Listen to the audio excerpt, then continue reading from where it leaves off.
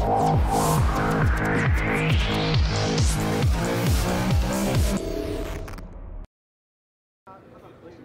I'm here at the APANTAC stand here at NAB 2015. This is the second of 3 videos that we're doing here, so make sure you see the other 2. The links are on the web page below. I've got Thomas Tang with me again. Hi, Thomas. Hi.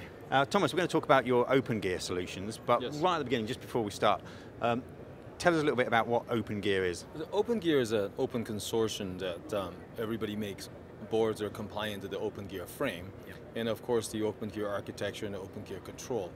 openGear was started by Ross Video, right. And so there's quite a few of us making boards for the openGear frame. Brilliant. And this is what we're showing here is a range of boards. Tell us a bit about what we've got. Well, what we did is we've been doing multi-viewers for many years. So what we've done is we took all our most popular multi-viewers and all our most popular converters, and we moved it over to the openGear architecture. Okay. So some of these that you see, and it's our MiniQ and our MicroQ. But really the beauty of openGear is not only the boards itself, but also the rear modules. Right. So you have different type of rear modules that you could put together on the openGear.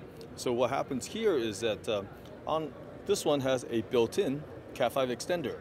This one has a regular HDMI. Gotcha. So by putting them together, you can have one option or the other.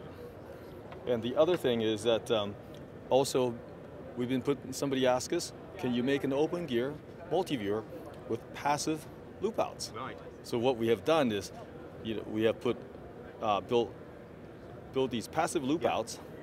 So even if you lose the entire frame, shut the power off, you still don't lose any of your sources. Fantastic. So that's actually kind of a new thing that we came up with. And on our converters, we have some really cool converters that are very popular. For example, the HDMI, the SDI converter. What we've done is, you can put 20 of these converters in an openGear frame. So that was really what openGear brings us. Good. Thomas, that's great. So basically what people can get is the quality of your technology in their openGear frame nowadays. And of course, you can create basically whatever they want on the back of it as well. That's right.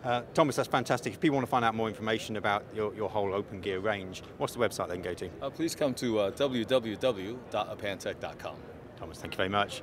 Go and have a look at their website, find out everything you need to know about the APANTAC openGear range. And don't forget to check out the other 2 videos that we've done here at NAB 2015. And everything else we've done is on our website, kitplus.com.